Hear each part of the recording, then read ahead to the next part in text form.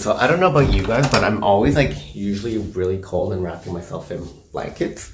And I do this quite often at work where I'm like wrapped up, walking around, looking like a burrito. Not that there's anything wrong with looking like a burrito, but it's just not as practical. Or maybe it is, but who knows? I think it's not practical. I'm going to see what I can make out of this old blanket, it's quite long, with my sewing machine. Let's get playing with that. Now, I wasn't quite sure what I was going to make out of this blanket, but more importantly, I'm not quite sure what I was doing in that clip. So, I decided to lay it down on the ground and see if I can come up with some ideas on what to make. So I've been sitting here for a while trying to think what I'm gonna do with this fabric, because it is kind of large. It's big, actually pretty comfortable. Got it from IKEA. I don't think they sell this anymore.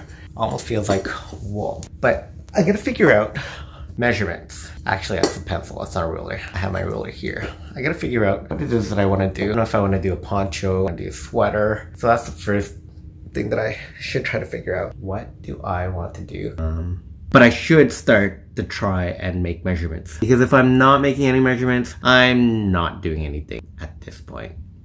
And as you can tell, at this point, I'm still not quite sure what I'm actually going to be making out of this blanket. But the first step is to start taking measurements to make sure I have enough fabric to work with so that I can make something out of it to keep me warm. Pretty much just eyeballing it. Hopefully this works. I'm going to do it by half.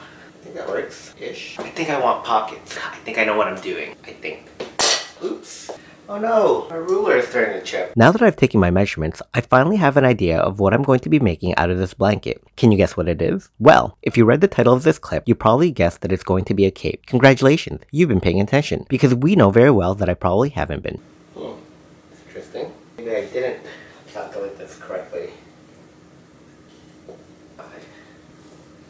Okay, whatever.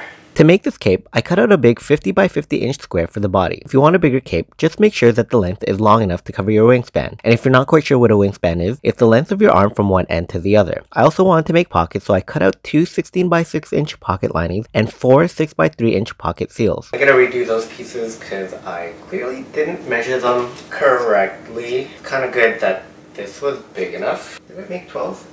Oh shoot. Okay, well whatever, I overcompensated. After you've cut out all your pieces, this is what you should have that you'll be working with. Save any scraps of fabric as they'll come in handy for fixing any minor adjustments. Gonna make space for my sewing machine. I don't even know if I have the right, I guess I have the right color. Gray. It's gray and it should work. Oh, look at that. I wonder if I totally ran out of the white. Oh, I did shorts. I wonder if the shorts were completed all the way through. Oh well, I will never know. Until the day I wear those shorts. I've only used this like twice already. I should know how to set this by now. Clearly I don't, as we watch me try to figure out how to thread and put it all together. Surprisingly, it wasn't too difficult. Am I doing it right? I think so. Ooh, although that's kind of bunched up. But I'll figure that out. Maybe I'll figure that out now before I continue any further. Time to get my Sin Reaper out. Okay. Take 3. I don't know what's going on. I feel like this fabric might be a bit slippery and it's not sliding through that well. Or it could just be me not feeding it properly. Let me go backwards first and then forward. Seems to be working again. Good. Just make sure it looks okay. Yep, looks fine. Keep on trucking. Now that we're back on track, we'll sew the raw edges in about ½ an inch in on all 4 sides. Now I have to create some sort of neckline to find where the center is. To make the neckline, I folded the fabric in half and cut down the center, stopping halfway to the fold. I measured 5 inches across the center and cut a half circle down from my neck. That took forever. I tried it on and it looks like it fits. The neckline is about right. So far it's coming along. It's looking pretty decent. I'm not sure how I feel about it just yet. A bit shorter than I had expected. I was gonna do 4 inches, but 5 inches seems to work for my neck. It's looking okay. I still don't know what it's supposed to look like or what it's supposed to be. The next thing I did was sew in those raw edges up to the neckline. Then I measured and folded about 2 inches at the bottom and sealed those in as well. Now I'm not quite sure the purpose of that, but it was an added step. Maybe you guys might have an idea as to why I did it. Totally made these a bit too big, so now I'm gonna fold it in half, like so, and then cut them in half just to make them work. This should be about 6 inches instead of the 12 inches. Bigger's always better. I forgot to mention that that piece was for the pocket lining, so I had to cut it in half. But like I said, bigger is always better because it's easier to take away rather than having to add in. Next, I folded pocket seals along the long edges and sewed those together, doing it for all 4 pieces. I then sewed a seal on the short edge on each of the pocket linings. Afterwards, I then folded the pocket linings in half and sewed it down along the edge to seal in the pockets. I'm actually really excited about this because I made pockets. Made pockets. I've never made pockets before. I don't know if this is even the right way of making a pocket. Pretty cool. I'm really excited about that. I gotta attach these pockets. This is the bottom. So 5 inches. About 8 inches from there. 5. About 8. I gotta mark. How do I mark? I mark this. Yeah, that's about right.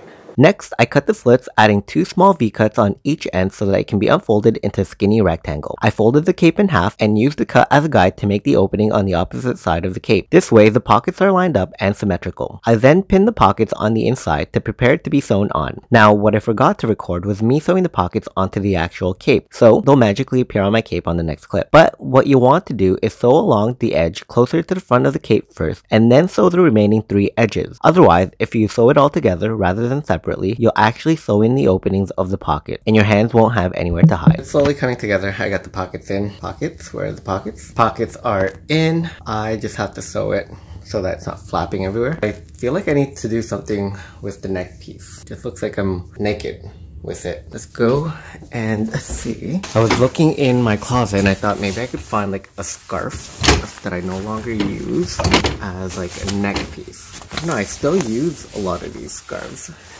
Okay, I know what I'll do. I don't really want to cut up that nice scarf. Yeah, it's a scarf. Came from Scotland. It's wool. So I think what I'm going to do is I'm going to fold this in half and then sew them together, kind of like make one long piece out of this. At first I thought I wanted to make a scarf, but then I realized I didn't have enough fabric for this. So instead I went with a collar. I sewed the 2 pieces of fabric together to make one long piece, and then sewed the 2 edges and flipped it inside out so that the raw edges were hidden inside. I then pinned the collar onto the cape, starting from the center of the back of the neck and making my way to the front. Once it was all in place, I then secured it with a straight stitch, which I forgot to record. Here is the end product. Put on a collar. I didn't end up making it into like a scarf. This is my little cape that I'll wear to work when I'm cold. I don't know if I should add sleeves. Comment and just tell me if I should or not. I think it turned out okay. I do feel warm, but that could be because I've got sweater on and pants. And there you have it. That's how I transformed an old IKEA blanket into a man cape. First time for everything. And surprisingly, it's kept me very warm at work. I've even found a special use for those pockets.